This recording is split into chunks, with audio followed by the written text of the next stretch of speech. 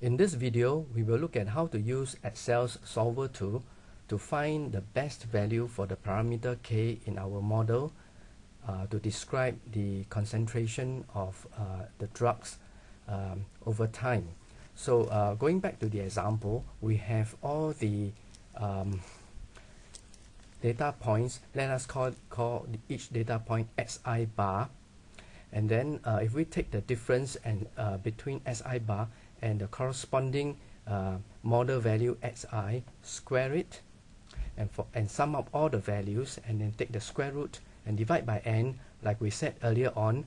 That gives us a sense of the average error, which we denote by capital E. So this is the average error E that we would want to minimize by changing the values of k. When we find a suitable value of k that minimizes this E, and we can stop, and that would be the value of k that we will accept as the best parameter value.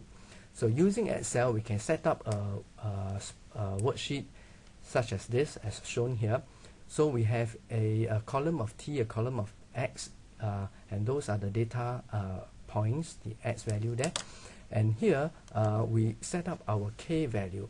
For the time being, we do not know what is the best value, so let us assume that we choose a value, say 0.1.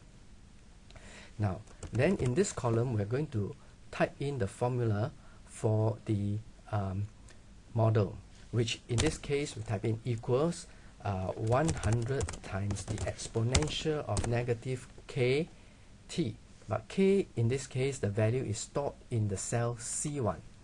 Now, because later on we are going to have to copy the contents of this cell and fill it down, we would want to let the address C1 remain as it is when we copy down. So in order to do that, we fix the address by calling it $C $1, or alternatively, we just hit F4, and you find that C1 becomes $C $1.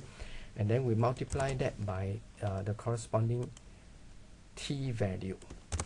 Okay, hit return, and this is the value you get for the model, and we then copy it down.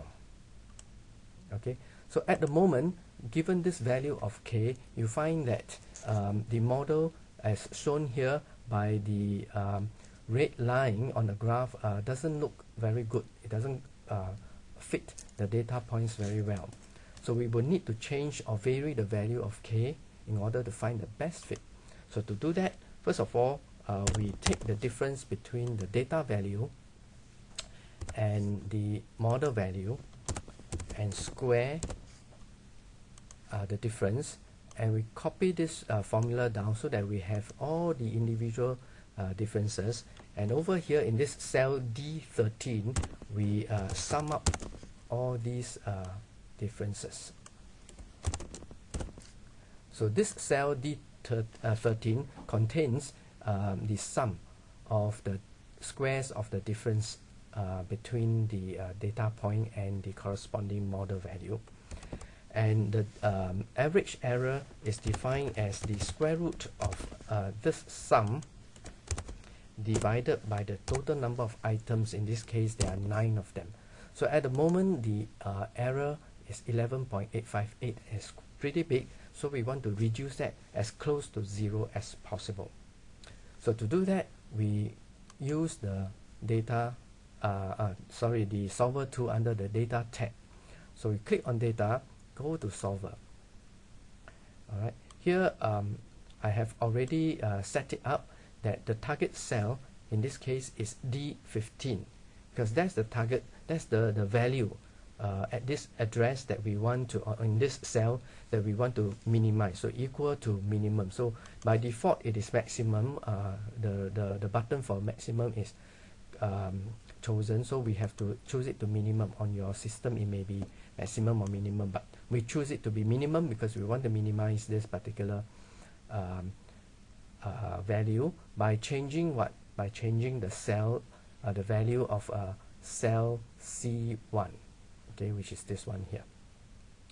So once this is set up, we click solve, and you can see if I move this window over here, you can see now the value of k has changed to 0.12 something something, and we get the result of the model, which is pretty good, which is quite close to the data points. So we will want to keep this. Alright, and so this is how we can make use of the solver tool to help us find the best value of the unknown parameters in a model.